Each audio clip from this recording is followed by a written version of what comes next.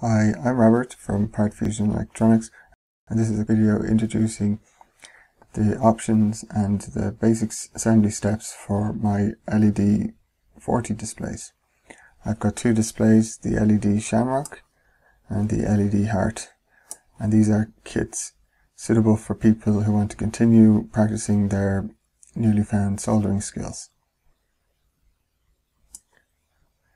The kits are very basic and just consist of LEDs and resistors, and they get their power from a 5-volt supply like a USB connector. There's three power options. There's micro USB, mini USB. So there's this type, micro USB, which is common with mobile phones, and mini USB, which is an older style but still quite common. So they can be powered from a computer or from like a phone charger. There's also an option for a screw terminal block to be fitted, which will allow a 5-volt battery or other 5-volt supply to be connected. The boards are supplied with the USB connectors already soldered in place, because they're a bit tricky to solder, so they wouldn't be suitable for somebody new to soldering to try and do it themselves. So I do that for free. The kit includes the board,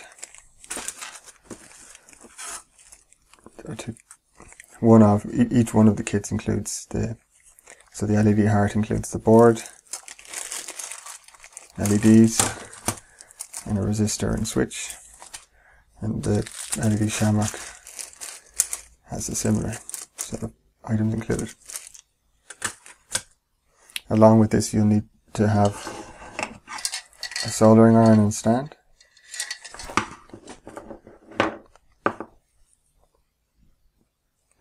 pair of side cutters, needle nose pliers,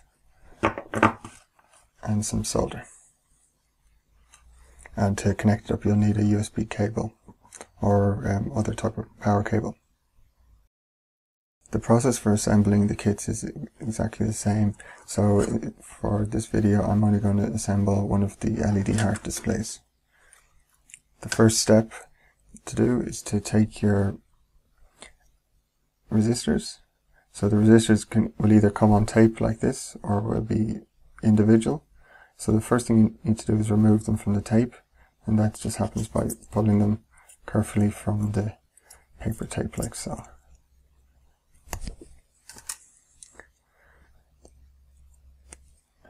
Then, using our needle nose pliers, they're going to go into the holes here. So what we want to do, because these are going to be visible and this is a type of display, we want to neatly bend the wires. So using the tip of our needle nose pliers, we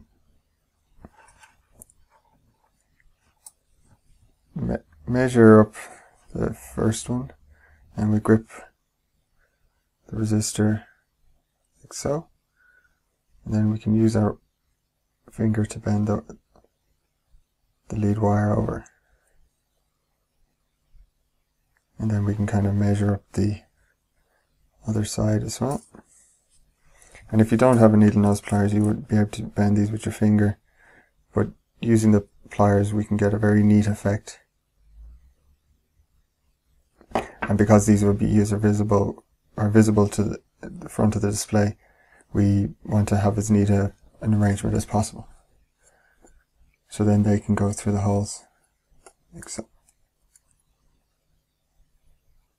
Okay. And if we quickly bend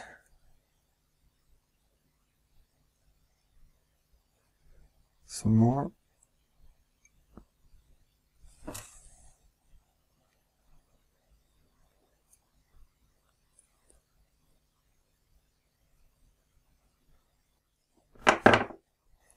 we can place a couple through the holes. And what we want to do is to make sure that the colours are all lined up the same too.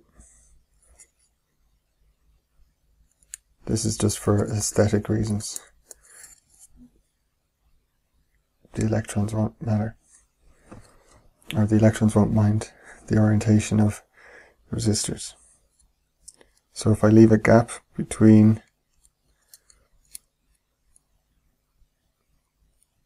the holes, it's a bit easier for me then to solder these first couple of resistors in place. So if I flip that over,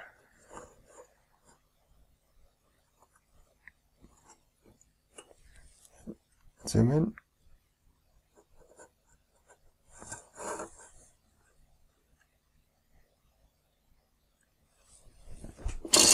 so taking my soldering iron,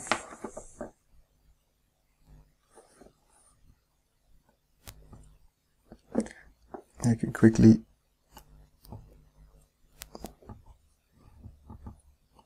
solder these first lead wires.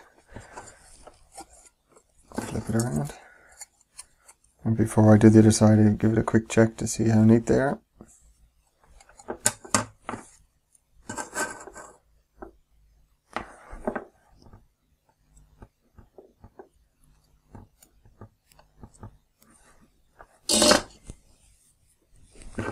Then using my side cutters, holding the lead wire, I cut the wires away. And then I can continue with the rest of the resistors.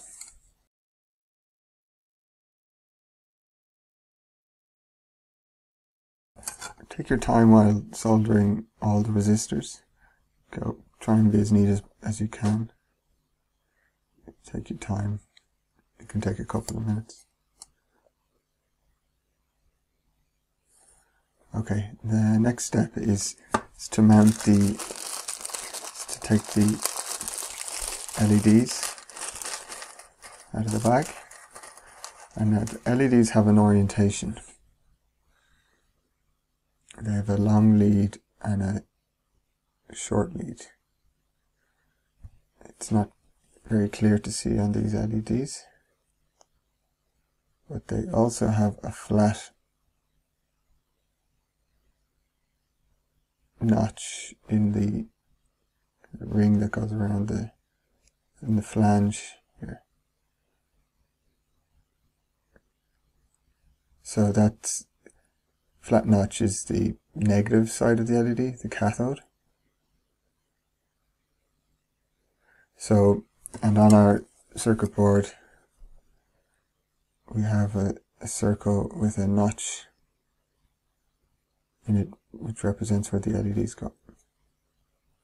So the notch side of the LED, which is the short lead, needs to go into those holes, or it needs to face the notch. So the long lead goes into the circle, and then the short lead goes into the square.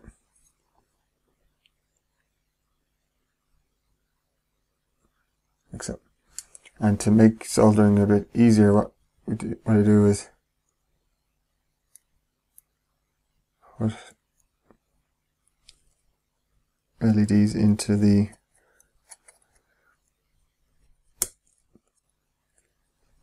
extremities, or put it off the board. So this allows me, when I flip the board over, for the board to kind of stay flush with the work surface. So,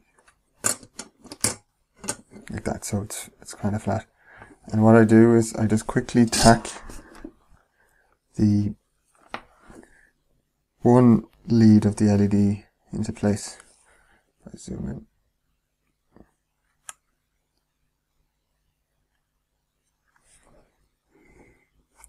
Doesn't really matter which.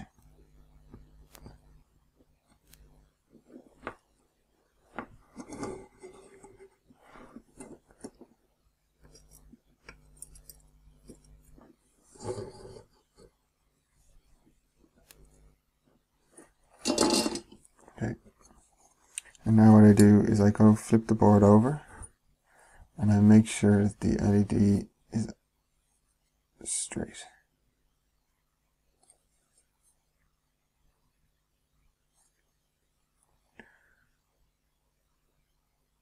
And these first three are okay. So what I can do is I can solder the other side.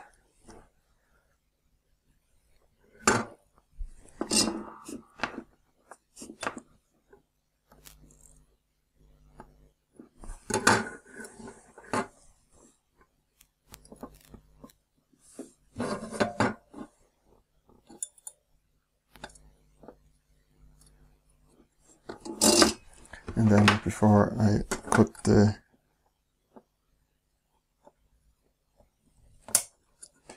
lead, that was a bit too close to the board.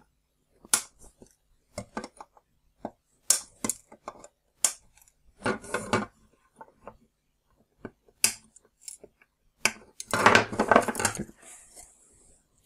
So that's the first couple of LEDs. And then I do a few LEDs at a time.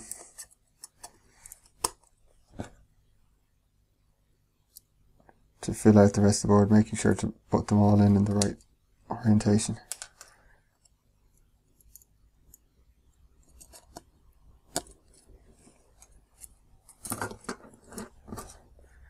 And again, I just tack them in place.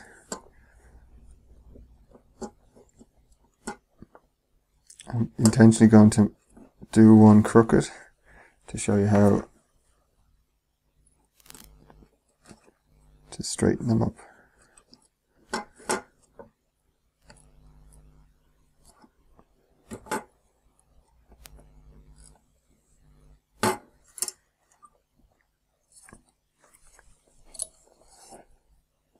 So you can see these two here are tacked in place but aren't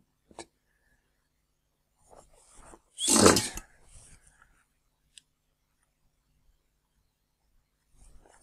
So what I do is I use my thumb on one side of the board and the soldering iron on the other. And what I do is I heat the solder and then with my thumb I just kind of push it into place. I can do the same with this one. So, and again I check them to make sure that they're flush. And then I can solder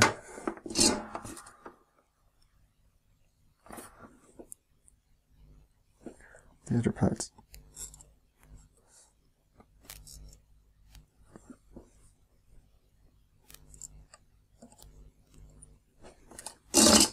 Okay, so then I just have to continue with the rest of the LEDs. So take your time and try and be as neat as possible. As before with the resistors, take your time and try and be as neat as possible with positioning and soldering of the LEDs.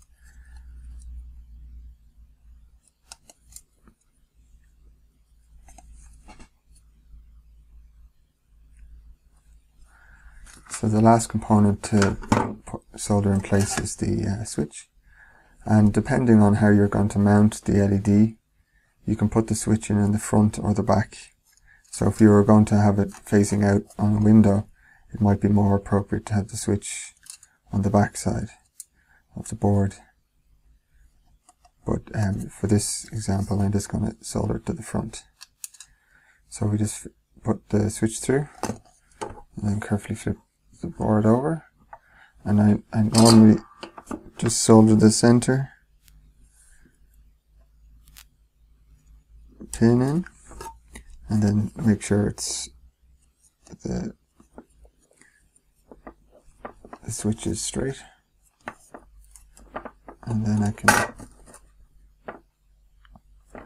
solder the rest of the pins.